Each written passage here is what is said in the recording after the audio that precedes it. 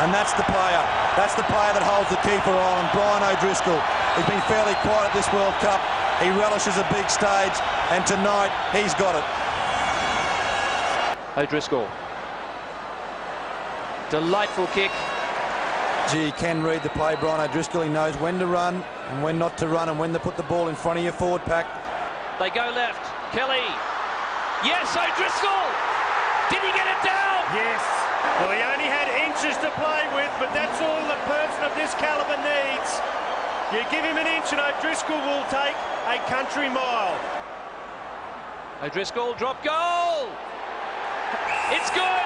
Brian O'Driscoll, with a flash of inspiration, has ensured it's going to be a cliffhanger. Rougerie had a chance for Marsh. What a tackle from O'Driscoll.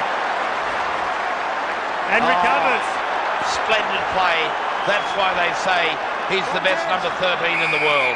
But O'Driscoll does the tackle, gets to his feet, is allowed to play at the ball, sets it up, not only saves a try, got a bit of claret coming from his forehead, doesn't only save the try, but then gets the penalty and again gets the Irish out of trouble. Now they go wide. O'Driscoll with the kick in behind the defence. Horgan is flying.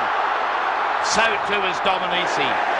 But eventually the genius of the kick gives him the opportunity. O'Driscoll again, how important is he to this team? Stringer, Humphreys, the little kick in behind.